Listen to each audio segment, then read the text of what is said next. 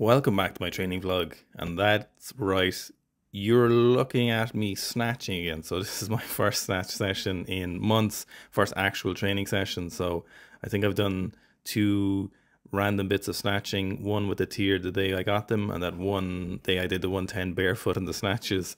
But I was watching Gabriel snatching on his Instagram story, and I don't know what came over me, but the desire to go snatching, it must have been just the quality of Gabriel lifting, made me want to come in and do some snatches. So I worked up to 100 kilos for sets of 3, which, to be honest, sounds like a lot, but given that I've been training a lot, the clean, and I've been training the deadlifts, and my legs are very strong at the moment, it makes sense that the 100 kilo coupled with muscle memory and neurological imprinting, that the 100 kilos would move pretty well.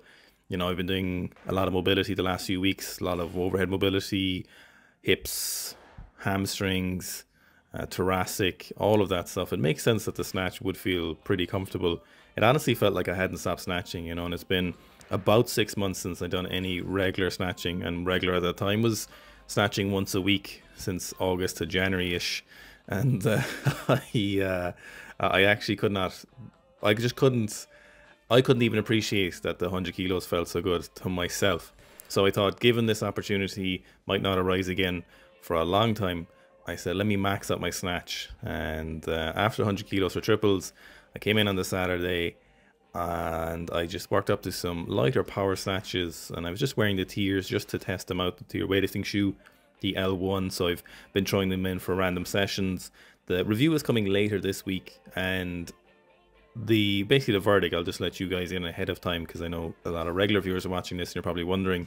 They are a good shoe, but they're a very particular shoe. So they're really onto something with the design in terms of the width of the shoe and the toe box, and it does feel quite good. However, the heel height is just a little bit too low for what I like in a weightlifting shoe. So that's more of a design preference. And then there's one slight design flaw, I would call it, or issue they need to work on, is that the forefoot is too soft. And it's actually not noticeable in the snatch and the clean and jerk, but it is noticeable in heavier squats, that the material used is too soft underfoot. And so the real issue for the weightlifting for me is that I would like a slightly higher heel. But like we talked about, this in the Legacy trees, is that heel was slightly too high. So it's really a personal preference. And for me, I kind of went closer to that 1 inch. So then just did a little bit of lighter snatching, because I just wanted to feel out how the tier felt, in snatches, and really reinforce my opinion and thoughts of them. So the weight feels really light on the snatching, like it feels very, very light. And the technique, the speed is there, and the timing, it's the kind of the first pull transition, the dynamic start. The start position I'm using needs a couple of things to work on, and I was talking to Anton about this and some things to change, and he wants, again, more focus on the back, more arch in my back, head up a little bit more in the snatch. I'm a little bit too rounded over, so I will be sure to work on that at the moment. Then I moved on to just some lighter power cleans. So one of the other reasons I was snatching is I had to give the clean and the behind the neck jerk a break. In the last week, my elbows and triceps were super inflamed, and they were really feeling the volume and the weight from the jerks and the cleans. So I needed to lay off the cleans and the jerks a lot. So I moved on to some power cleans and just letting go of the hook grip in the catch position, as it's obviously easier on the external rotation, just to give my elbows a rest and triceps. Funny thing is though, and from jiu-jitsu, I had a massive bruise on my right shin, and I was super sensitive anytime the barbell touches it. And one of the things Anton wants on the clean is the barbell actually in really close to the ankle in the start position. So jerking from the front is very strange, because the rack position is abysmal. Like, the positions are just not super loose. So happy with the positions on the power cleans. I did some very good power cleans, or did very good full cleans on Tuesday of this week. So lots of triples at 120. So I'm moving nicely. So the deload did help a lot. Again, just letting go of that hook grip. I'll revisit that at a later time, but for now it's just it's not congruent with the pain. But so just finished off these a little bit for a couple of sets of 90 kilos, so very, very light and nothing major, because I wanted to max out that snatch on the following day and see what I'd hit after just not training it for months. Given how the 100 kilos felt, I was like minimum of 120 kilos. I had no doubt about that. But I will see if we pushed it a little bit more. So the speed is there on the jerks in the front, which makes sense because I've been doing lots of behind the neck jerk, but the position is not comfortable, especially with that Shamarkin rack position. When I open up my fingertips, rack position all day, barbell's there, rack 50 kilos in the bottom, but trying to hold that hook grip is a no bueno for the lighter weights. So given that the 100 kilos felt good in the ROM 2s, and I was going heavy, I was like, I'll give myself the best opportunity and I will put on the ROM 2s again. So here you can see a little bit of the shoulders rounding forward, and that's part of the reason Anton was talking about that head up more, arching the back much more aggressively, and the chin up to allow the back to follow. You know, if your chin is up, you can then spine will follow in terms of that extension, and we want that thoracic and lower back extension in the snatch to maintain good positions. So for this, just worked up to 100 kilos here for doubles, and really focusing on sweeping the barbell back towards me off the floor.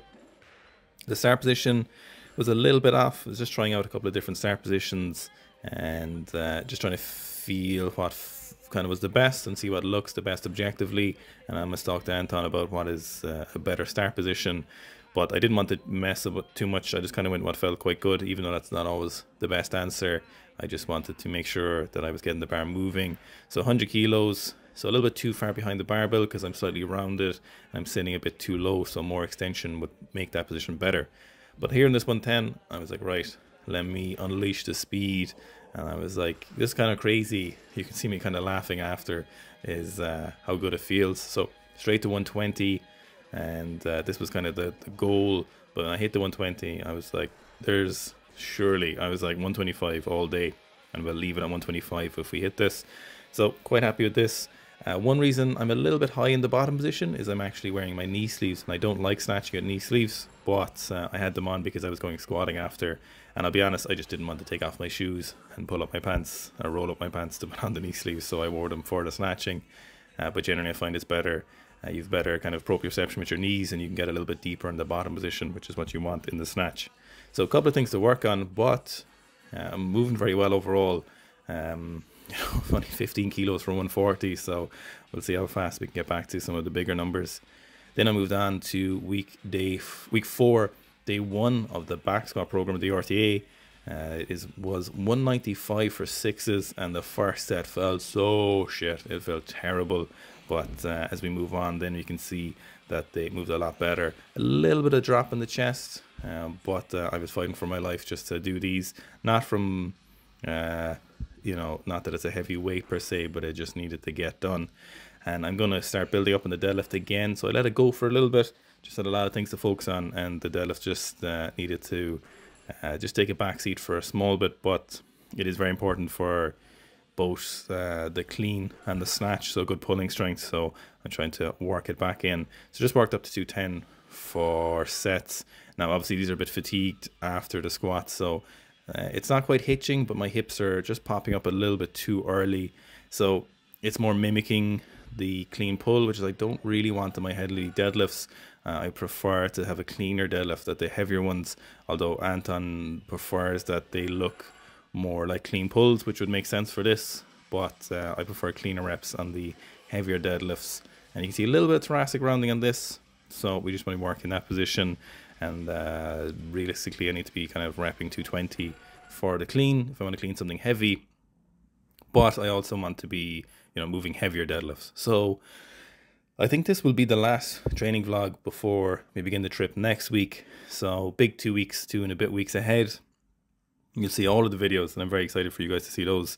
If you have any ideas for videos you'd like to see with us, with the lads Zach and Clarence, you know, feel free to leave them in the comments, and we'll sift through them. I know the lads have a lot of ideas for videos, and the boys will be joining us for some news shows, so look forward to that. And I hopefully will be getting a lot of training in. So I'm going to keep going essentially with the training as it is. I'm just going to kind of not train through, but I will just keep moving the weights. And if I feel good for heavy singles and stuff, like maybe the clean or the snatch or the squat, maybe not the squat, I'll probably go for a rep max in the squat. But will hopefully have some quality training sessions, but also some good videos as well. And of course, I'll keep going with the training vlogs after we're back from the trip and keep moving towards the bigger goals. So I hope you guys get an idea of how everything's moving and you get some inspiration or some information for your own training. And thanks for everyone for watching, and very much appreciate it. And I'll see you guys next time.